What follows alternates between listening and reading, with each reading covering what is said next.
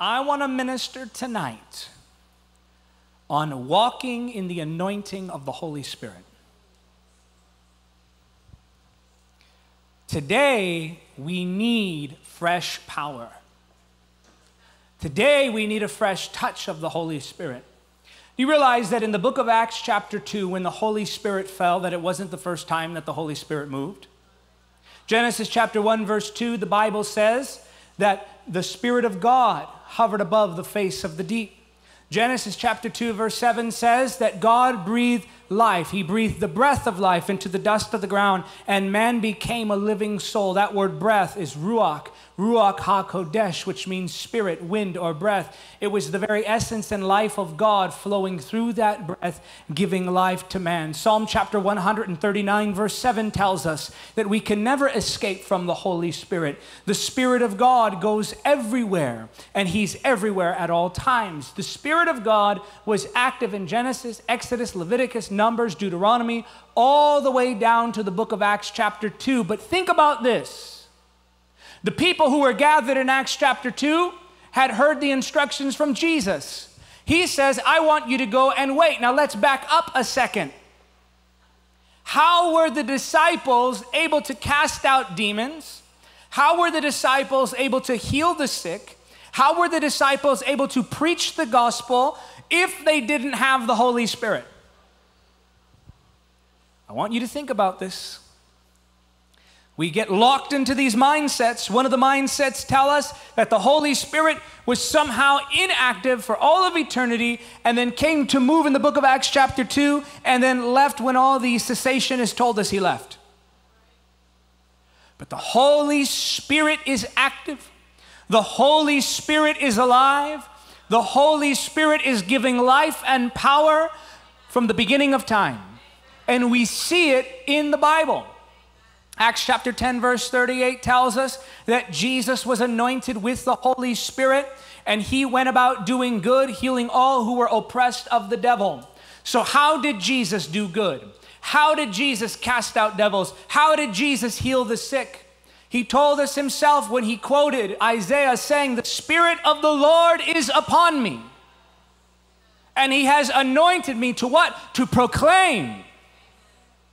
It was the anointing of the Holy Spirit that empowered the ministry of Jesus. It was the anointing of the Holy Spirit that moved through those disciples, the 72, who were counted among the followers of Christ. Jesus had 72 disciples, 12 apostles. And those disciples were all able to drive out demons, all able to heal the sick, all able to preach the gospel. Now, how did they do it? They did it in the power of the Holy Spirit. So, okay, this is what's puzzling me because I see that. They did it in the power of the Holy Spirit. Here they are moving, acting, and doing as God has commanded them. And then in John chapter 20, verse 22, Jesus breathes upon them. Before He ascends, He breathes upon them and says, receive ye the Holy Ghost. Interesting. So He's active in the Old Testament. He's active in the ministry of Jesus because in Matthew chapter 3, Jesus was baptized. And when He was baptized, the Spirit of God descended upon Him like a dove, empowering Him, leading Him into the wilderness. Into Matthew 4, Jesus is using the power of the Holy Spirit, imparts the power to the 72. Then these 72 who have the Holy Spirit are told, receive the Holy Spirit. And then there in John 20, 22, when He says, receive the Holy Spirit and breathes upon them, He says, receive the Holy Spirit, now wait for the Holy Spirit. And if you're looking at these verses and you're looking at this timeline from a certain paradigm, namely the paradigm that tells you that the Holy Spirit wasn't active until Acts chapter 2. If you're looking at it from that perspective, it's easy to become confused. But when you recognize that the move of the Holy Spirit is both an experienced and a continual state of being, then you begin to see things become clear. Ephesians chapter 5 verse 18 tells us, but be not drunk with wine. That'll destroy your lives. Instead, be filled with the Holy Spirit. Now, what does that verse mean, be filled with the Holy Spirit? That phrase, be filled, those two words in the Greek imply continually. Like wind in a sail, like a river going downstream. It is a continual experience, something we are to have again and again, but it doesn't end there. You see him in Genesis. You see him in the Old Testament. You see the Holy Spirit in Matthew 3. You see the Holy Spirit in Matthew 4. You see the Holy Spirit working through the 72. You see the Holy Spirit being breathed upon the same disciples in John 20:22. Then you see the Holy Spirit fall in Acts chapter 2. And then those very same disciples, the ones who were a part of the 72, the ones who were breathed upon by Jesus, the ones who were there in Acts chapter 2, we see in Acts chapter 4, they gathered together for another prayer meeting, Peter and John among them.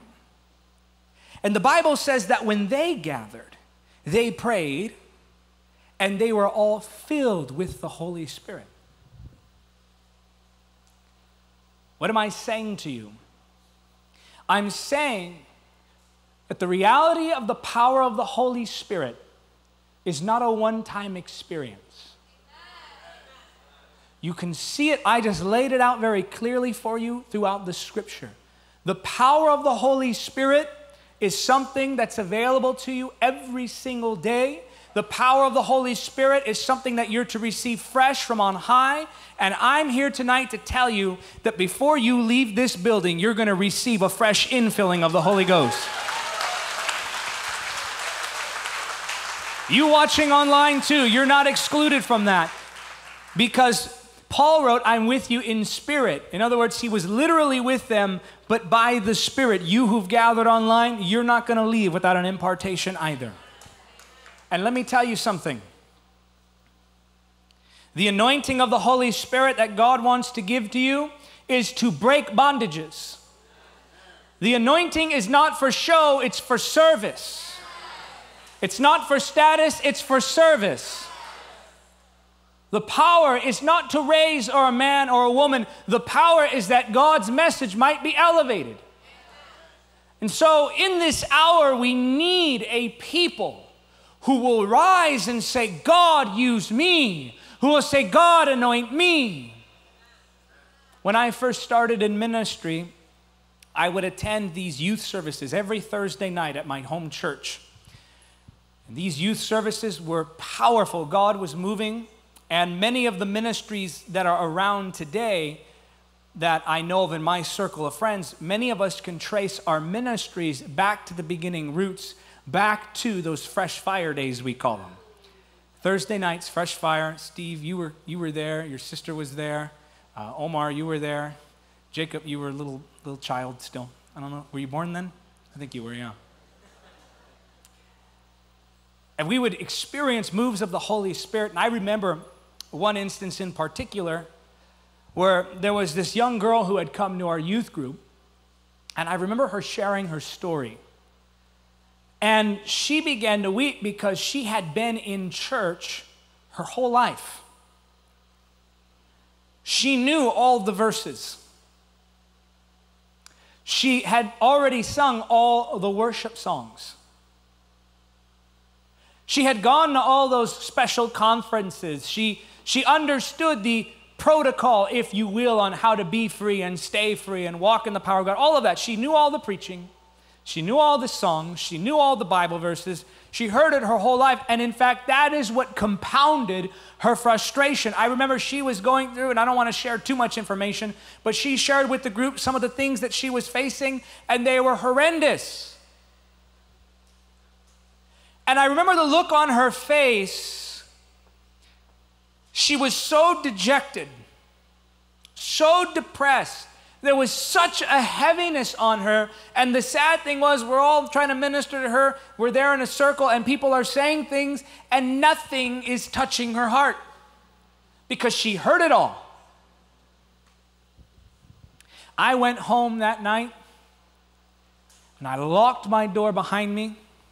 And I got on my face before God and I said, God, give me the kind of anointing that could break even bondages like hers. We all know it. There are people who just remain unmoved. There are people you know, they've heard all the preaching. They've heard all of the quotes, and they know all of the scriptures, and this is what we need for a culture that's this wicked, for a nation that is this rebellious, for a time that is this dark. We need a fresh anointing that can break the power of the enemy. It's time again that we got on our faces and said, God, anoint me. Not anoint me so I can look good. That's one of the wonderful things about what's happening in this season of persecution is the people who just wanted reputations are not going to be preaching right now. It's the people who want to see the bondages broken off of those who are bound. It's the people who say, I want to see the captive go free. It's the people who will say, God, give me an anointing for a people. Give me an anointing for a generation. Give me an anointing that can break drug addiction. Give me an anointing that can break sexual addiction. Give me an anointing that can break mindsets. Give me an anointing that can break the power of depression and anxiety. That is what God wants to give to you. We need something fresh, something that stands out, something that's going to get the attention of this generation, something that people are going to point to and look and say, what is going on there? But before God can send the anointing, He needs a willing vessel.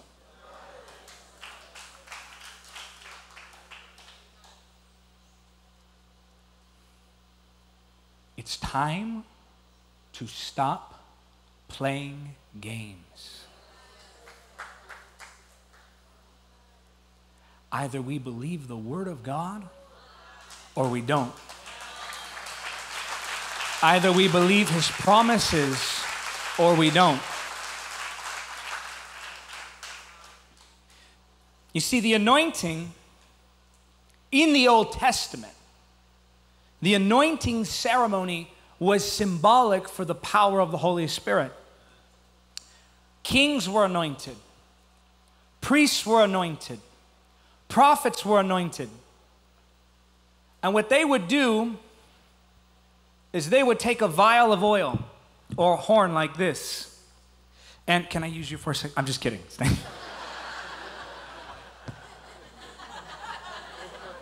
You were ready though, huh? He was like, okay, let's do this. They would take a horn of oil and they would pour it onto the head of the one who was being anointed. And that oil would drip down from the head and fall onto the garments. And that anointing ceremony was symbolic for what God was doing with that individual. When someone was anointed, they were appointed. When someone was anointed, they were positioned. When someone was anointed, they were set apart. They became a unique expression of the divine in the earth. God not only set them apart, He made them holy. In fact, even some of the utensils in the ark and some of the utensils in the tabernacle were anointed, and those utensils were said to be holy once they were anointed with oil, because it represented the touch of the Holy Spirit.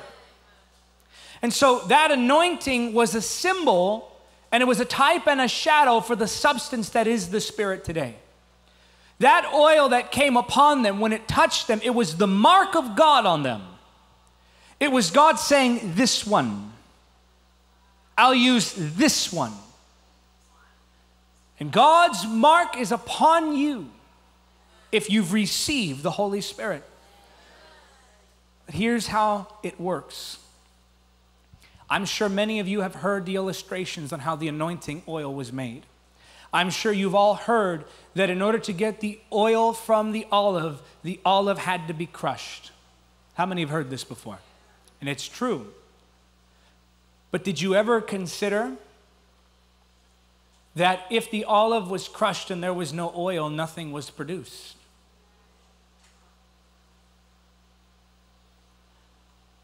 There are times that God will bring crushing, persecution, resistance, and only the Spirit-filled produce power under pressure.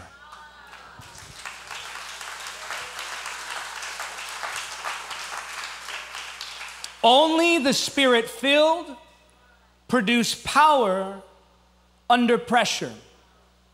If you don't have the Holy Spirit within you, pressure does not produce power. It produces fear. It produces compromise. It produces emotional breakdowns. It produces weird doctrines. It produces isolation and moodiness and impatience and anger. When the pressure is on, whatever is inside of you will come out. We are in a time of great pressing today. We are in a time of great pressure. And God is revealing who has the goods.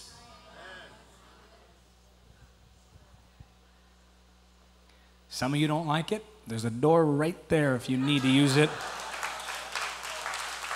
I'm going to preach it.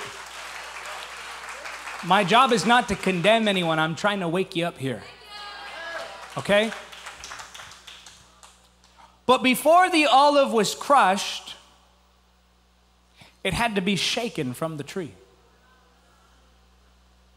The tree represents the familiar, the comfortable. Before God can use you, He has to shake you from the familiar and then put you under pressure.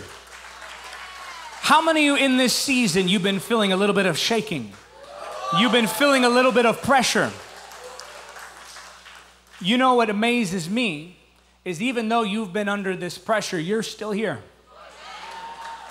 You've been under this shaking and you're still here. That's because God is going to do something with you. You watching online, you're still in it.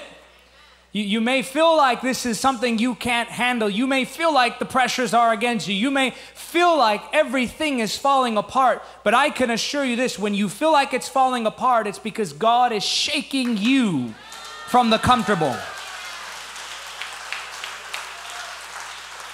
He loves you too much to leave you in your comfort. He loves you too much to leave you in the ordinary. You may say, I wasn't in sin. I was living clean and everything's being shaken. Do you realize that the mediocre, even though it is not sinful, it is an insult to the glory of God? I'm going to say that again because somebody needs to hear that. The mediocre, even though it is not sinful, is an insult to the glory of God.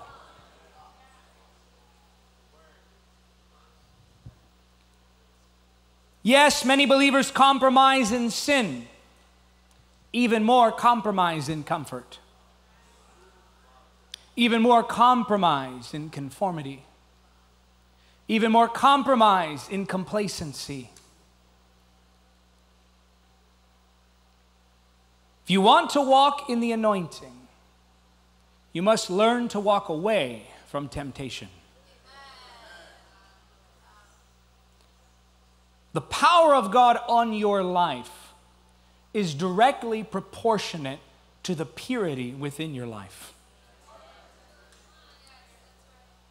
It's time to get things under the blood. It's time to put compromise aside and let the Holy Spirit do His work in us. Let the Holy Spirit have His way. I want the anointing on my life to increase. I pray for it all the time. I want the kind of anointing that causes transformation in even the most difficult cases. But God needs you to first lay down your life. God needs you to first surrender.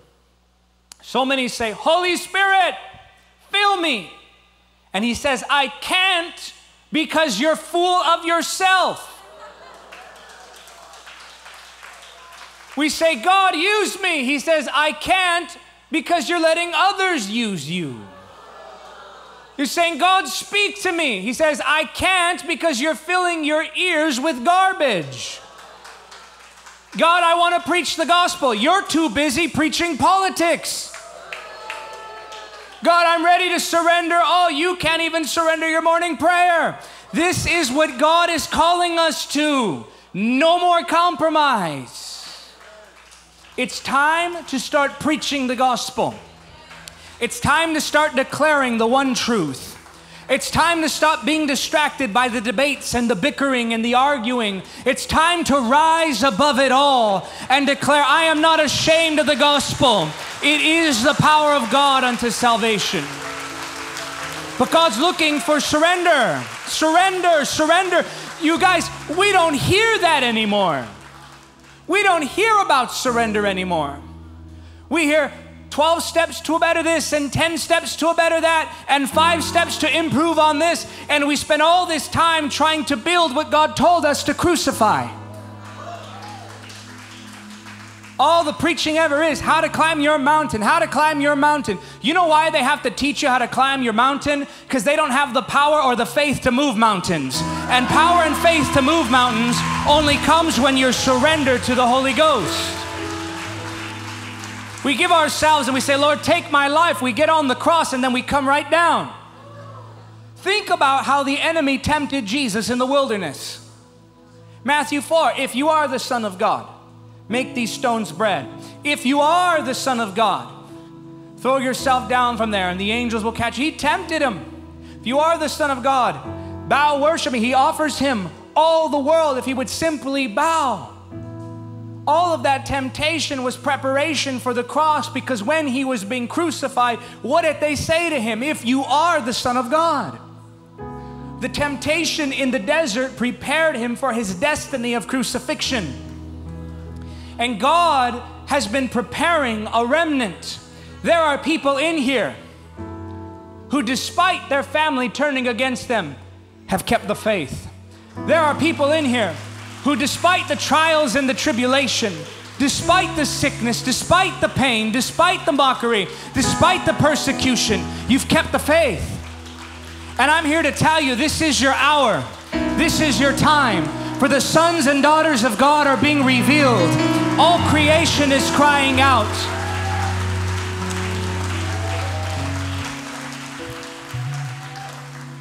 It's time to surrender. We need to preach the cross again. We need to preach about the blood of Jesus again. Let me tell you something. Yes, it's a modern world, but truth never changes. I believe in the power of the Holy Ghost. I believe in laying hands on the sick and watching them be healed. I believe in casting out devils. Call me crazy, but I believe in praying in tongues. I believe in preaching that Jesus is the only way. I believe in preaching the blood of Jesus. I believe in preaching the cross. I believe in calling sin, sin, and holiness, holiness. I believe that there's only one way, and His name is Jesus. If you believe it, will you release a shout of victory?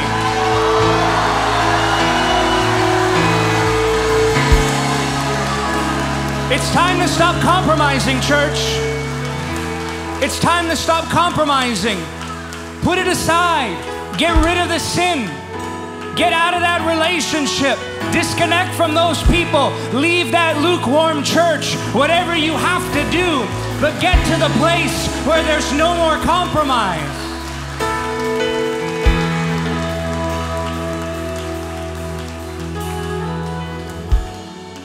God is looking for people who won't care about their reputations. Here's the problem. God has given reputation to some, and that's become an idol for them. They won't do what needs to be done. They won't say what needs to be said because they're afraid of ruining their reputation. There are some that God has given power to, anointing, gifts, and abilities, and they use that now for selfish gain. Now more than ever, we need a people who is surrendered and who is pure.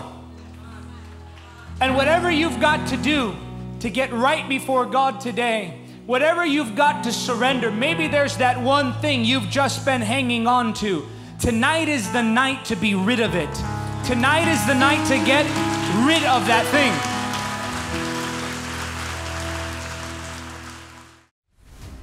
Thank you for watching Encounter TV. Don't forget to subscribe and click the notification bell. Also, help us spread the gospel of Jesus Christ in the power of the Holy Spirit. Make a one-time donation or become a monthly supporter by clicking on the donate link now.